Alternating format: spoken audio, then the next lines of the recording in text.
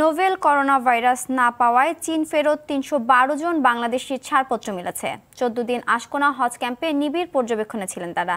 শনিবার বিকেল থেকে স্বজনরা হজ ক্যাম্পে এসে অপেক্ষা করতে থাকেন। শেষবারের মতো স্ক্রিনিং করা হয়, পরে একে একে বেরিয়ে আসতে থাকেন তারা। তাদেরকে পৌঁছে দিতে বিআরটিসি বাসের ব্যবস্থা করা হয়।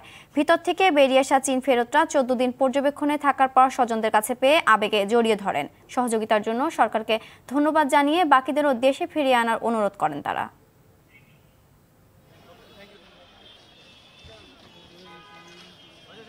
আমি মাননীয় প্রধানমন্ত্রীর কাছে অনুরোধ করব যেন তাদেরকে তাড়াতাড়ি দেশে আনার জন্য তিনি চেষ্টা করেন, কারণ চায়নার অবস্থা সত্যি বলতে অনেকটাই খারাপ। ওইখানে আমরা যখন ছিলাম, আমরা আইসোলেশনে ছিলাম অলরেডি 14 দিন বা 13 দিনের মধ্যে। আমাদের সবারই পার্সোনাল রুম ছিল ওখানে। সো সেদিক থেকে আমি বলবো এখানে যতটুকু করা হয়েছে বাংলাদেশের জন্য এটা এনাফ।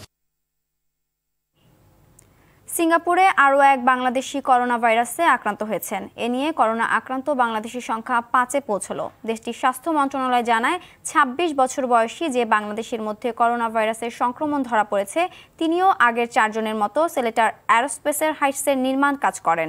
সাম্প্রতিক সময়ে তিনি কখনো চীনে যাননি। বাংলাদেশি সবাইকে ন্যাশনাল সেন্টার ফর ইনফেকশনাল ডিজিজেসে চিকিৎসা দেওয়া হচ্ছে।